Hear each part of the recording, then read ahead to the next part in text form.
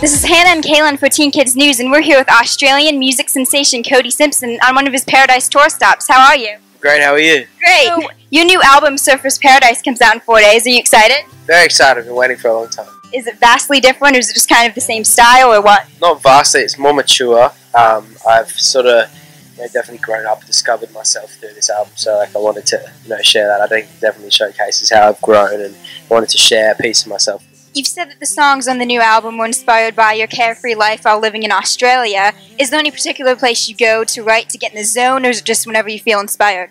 Honestly, whenever I feel inspired, I get inspired, in many different situations, and I can be inspired at any time, so I always keep my phone around to write down little notes. You've said that while writing Surfer's Paradise, it kind of made you feel like you were back home in Australia. What is the first memory that comes to mind?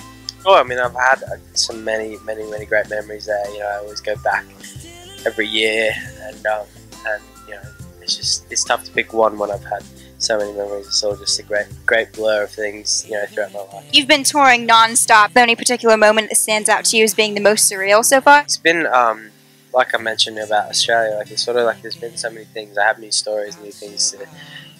New things that happen every single day, obviously, that that are just amazing. So it's tough to pick like one thing that stands out amongst the rest when it's also great. My favorite song on the album is Summertime of Our Lives. Do you have a favorite? I love Summertime of Our Lives too, actually. It's one of my favorites, but I love Pretty Brown Eyes. I love the song called La Da Dee as well. I like that one too. Last month you announced that you've teamed up with Teen Cancer USA. Is there any particular reason why you chose that cause to support? Yeah, actually, I was in London. And the manager of The Who came to my show with his daughter, and his daughter introduced me to him, and he told me about this organisation, this charity, and how Roger Daltrey wanted me to be involved in it. And I was very honoured, to be involved. Obviously, I love doing things and that will help, me inspire and make a difference in the lives of people my age. And I have a voice amongst young people, so I want to use my best to use that for good and go and meet patients and stuff, which is amazing. It's very inspiring. Yeah.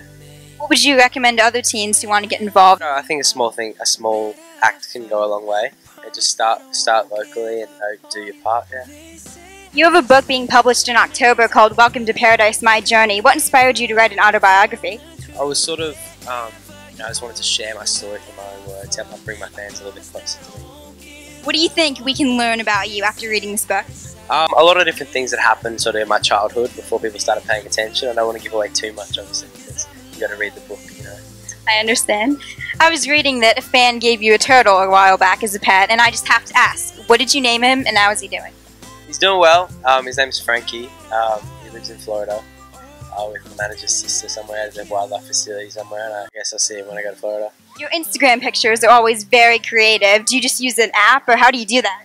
I use a couple different apps, and I don't really like to tell people too much because I like to keep it sort of a secret, because I like to have a unique Instagram page. Thanks for the interview. Thank you. It was nice meeting you.